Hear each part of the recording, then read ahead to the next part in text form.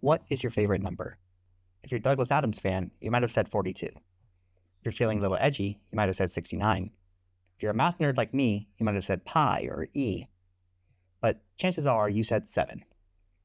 Even if you didn't, you probably picked an integer less than 10. You seem to have a soft spot for small numbers, which makes sense. We run into them all the time and build little emotional attachments. But here's something strange. 10 isn't nearly as popular as 9 or 11. Why? I'd argue it's because 10 is the first two-digit number. It feels like crossing a boundary. But that boundary isn't mathematical, it's linguistic. The sequence 1, 0 isn't a number. It's a symbol representing a quantity. The fact that it feels bigger, rounder, or more important than 9 has nothing to do with math itself. It's just a side effect of the system we use to write numbers. That system is called base 10. And if we changed it, all our familiar numbers would suddenly look completely different, and maybe 10 would be better liked.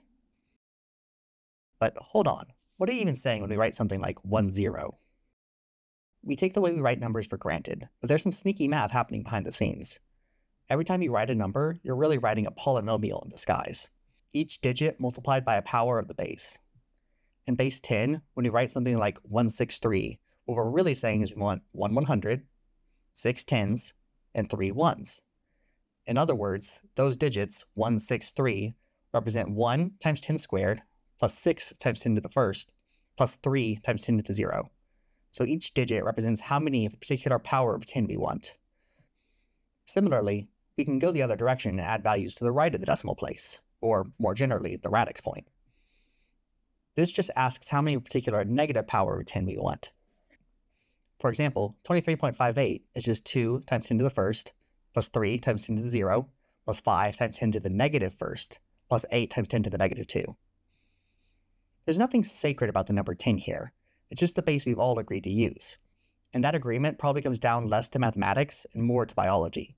After all, 10 fingers makes base 10 feel natural. But we could just as easily count in base 16, and suddenly 1, 0 wouldn't mean 10 at all. In base 16, each place represents a power of 16 instead of 10. So 1, 0 in base 16 really means 1 times 16 to the first plus 0 times 16 to the 0, which is just 16 in base 10. Likewise, the digits 163 in base 16 would mean 1 times 16 squared plus 6 times 16 to the first plus 3 times 16 to the 0, or 355 in base 10. Same digits, completely different value. In base 10, we have 10 symbols, 0 through 9, to tell us how many of each power of 10 we want. But in base 16, we need more symbols, 16 to be precise. After 9, we run out of single-digit numbers, so we borrow some letters. That's why base 16, also called hexadecimal, uses A, B, C, D, E, and F to stand for 10 through 15. So, A means 10, B means 11, and so on. That makes D7 a perfectly normal hexadecimal number, 13 times 16 to the first, plus 7 times 16 to the 0, or 215 in base 10. What makes base 10 more natural than base 16? For us, base 10 feels intuitive. We've got 10 fingers, so we learn to group things by tens. But what's natural to us isn't universal. A base feels natural when it fits the structure of the world you're counting in. In a world where everyone was born with 16 fingers, base 16 would make just as much sense as base 10 does to us. But natural can also mean convenient.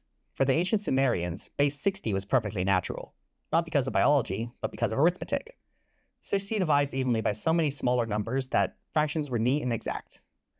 If you were a merchant cutting up a pie or a priest tracking the stars, base 60 made arithmetic smoother. And the consequences of that choice are still with us thousands of years later. 60 seconds in a minute, 60 minutes in an hour, 360 degrees in a circle. For a computer, though, natural means something entirely different. Computers don't have fingers, they have circuits. Each transistor is like a tiny switch indicating one of two states, either on or off, true or false. So the most natural base for them is 2, 1 for on, 0 for off. From the simplest possible base, every pixel, sound, and program is built. But if base 2 is so simple and so powerful, why don't we use base 2 for everything? As I said, natural can mean convenient. Most people don't interact with numbers much larger than a few thousand in their day-to-day life. In base 10, even a number as large as 9,999 can be represented in just 4 symbols, nice and compact. But that same number in binary takes 14 digits to write out. Could you imagine having to write out 14 digits every time you wanted to pay your rent? Whatever base we use, it needs to strike a balance between convenience and intuition, and for most modern people, base 10 strikes that perfect balance. But here's where things get weird. There's no rule that says our base has to be a whole number. A base is just the ratio between place values. That ratio could be 10 or 2 or 60, or even something like pi. As long as we're consistent, the math still works. One of the most elegant is base phi, the golden base. Here, the base isn't an integer at all, but the golden ratio, about 1.618, the same number that shows up in spirals, flowers, and nautilus shells. In some sense, the golden base might seem like the most natural base in which to represent whole numbers. The golden ratio has the interesting property that phi squared equals phi plus 1. In fact, this is often how the golden ratio is defined. Thanks to this fact, we can count up by 1 simply by multiplying our previous number by phi. But how do we even write a number in base phi? What will our digits even look like? When we used base 10, there were 10 distinct symbols, namely the familiar numbers 0 through 9. Similarly, with base 16, we had 16 unique symbols, 0 through 9 along with A through F. Is it possible to have phi many symbols? In this case, we can restrict our symbols to just 0 and 1 and still end up with a surprisingly powerful representation. For example, 3 in base phi can be written as 100.01. Similarly, 4 is 101.01, and 5 is 1000.1001. It turns out it's possible to write any integer in base phi using only finitely many ones and zeros for our digits. Even though we're working in an irrational base, everything stays consistent. Arithmetic still follows the same rules, just in a different rhythm. Speaking of rhythm, non-integer bases aren't just a mathematical curiosity, they actually show up in the real world. Take music, for example. There are 12 unique notes in Western music, repeating in cycles called octaves. When we move up by 1 octave, the pitch doubles. Middle C, for instance, vibrates at about 261.6 Hz. The C an octave above it, called C5, vibrates at 523.2 Hz, exactly twice as fast. But an octave isn't a single leap. It's divided into 12 equal steps called semitones. To make those steps equal, each one has to multiply the frequency by the same constant, the 12th root of 2, about 1.059. So every time you move up one key on a piano, you multiply the frequency by 1.059. And after 12 of these multiplications, you've doubled your frequency and reached the next octave. In a sense, musical pitch lives in base 2 to the 1/12. We can think of middle C as our 1, and each step upward or downward as shifting one place in this base. Chords then become like multi-digit numbers, combinations of notes that add together to form something richer.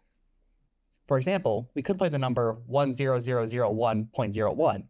The far left one represents the note A, the middle one the note C, and the far right one the note E. Combined together, we get an A minor chord. But we can go even further. Just as a single number can represent a chord, a sequence of numbers can represent an entire chord progression, a musical sentence of sorts. For example, the cycle 1-4-5, the classic chord progression behind most pop songs, could be written as a repeating pattern in a musical bass.